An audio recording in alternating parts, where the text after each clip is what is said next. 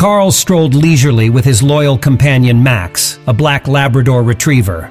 As they meandered through the park's lush greenery, Max suddenly became restless, tugging at his leash with an unexpected determination. Carl, puzzled by his dog's behavior, called out to him, "Max, what's gotten into you? Come back!" But Max paid no heed to his master's voice. Driven by an inexplicable instinct, the faithful dog began to frantically dig at a mound of earth beneath an old oak tree. Carl's pleas grew more urgent, his heart pounding with worry, but Max was resolute in his mission. With each fervent scoop of dirt, Max's determination paid off. As the earth gave way, a plastic bag emerged from the depths. Carl's breath caught in his throat as he tore open the bag, revealing a half-dead cat gasping for breath. The feline's frail body lay limp, betrayed by the cruelty inflicted upon it. Heartbroken and outraged, Carl cradled the injured creature, gently placing it in his arms.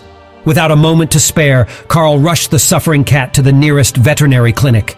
The veterinarians immediately sprung into action, attending to the fragile feline with expertise and care.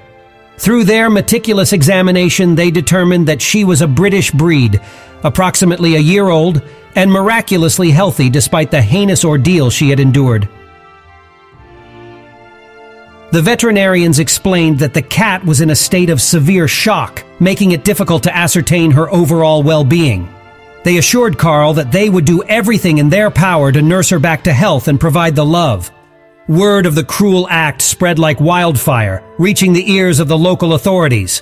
The police launched a thorough investigation, determined to bring the perpetrators to justice. Months passed, and the investigation yielded a breakthrough.